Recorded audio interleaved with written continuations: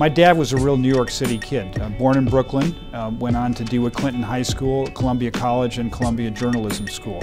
He went on to work in Europe in the U.S. Army for 4 years in psychological warfare. And when he got out, somehow the accumulation of all these experiences led him to become the father of marketing PR. Which twin has the Toni? Representing the Toni Company, and they had the campaign, Which Twin Has a Toni, which just swept the country.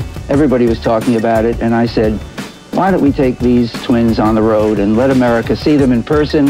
And our first city of Tulsa, we got arrested. The cosmetologists in Oklahoma decided that we were taking too much business away from them, and they said we were practicing cosmetology without a license. I said, it's wonderful. Let the AP know. The AP ran a story. Always thinking like an ad man. PR guy. Toni Twins arrested in Oklahoma. Ran in newspapers all over the country, and I loved it. But nobody doesn't like Sara Lee. Sara Lee was a product in the stores. These people pressed Charlie to make it a national product and to freeze it. So he had to really accelerate his program.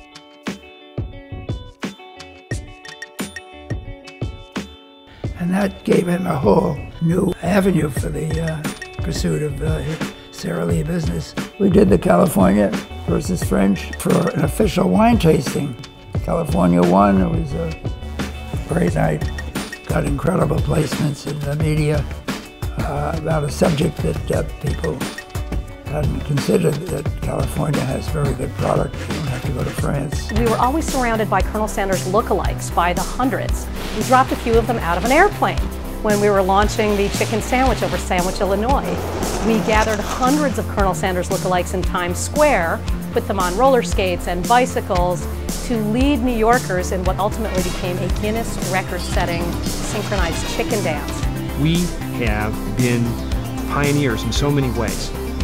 We've invented litigation public relations, our introduction of Vietnam Veterans War Memorial in Washington, the work on behalf of Dolphin Safe Tuna, first major environmental campaign ever, the first biotechnology drug in 1983 for shearing plow, the launch of the OTC switch of Advil, the first real use of the internet in crisis management. Dan realized it wasn't enough to do great client work.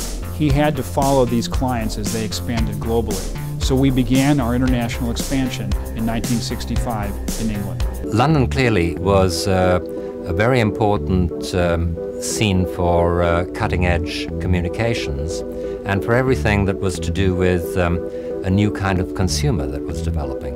The trend in business is global, and the important thing that UPS realized early on was that there's no universal template. Our job was to tell the truth and get people to understand where Finland stood so that trade could flourish. We turned our attention very naturally to the next area of development, which was the Pacific. Then after that, into China. How important is the Asian market to your business? Public relations is still being discovered in Asia Pacific, so that we consider that it's extremely important. I was proud that we got the award from the China Public Relations Association for bringing modern public relations to China.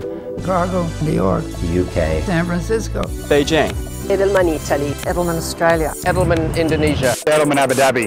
It is a special matter of pride for me that Richard, Renee, and John have all chosen to become associated with our company.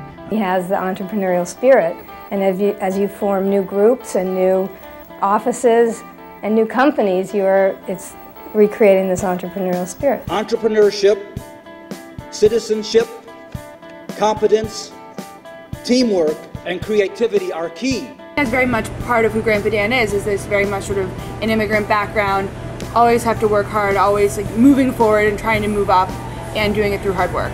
The integrity that my father brought to this business in 1952 is a distinguishing mark that all people at Edelman ought to recognize and see as the beacon for future behavior. He believes that hard work, discipline, and integrity are the keys to a good life. We do impress on our people the importance of responding immediately, honestly, accurately, and completely to any inquiry from the media or an advocacy group. And it was always about putting integrity before speed or before a dollar.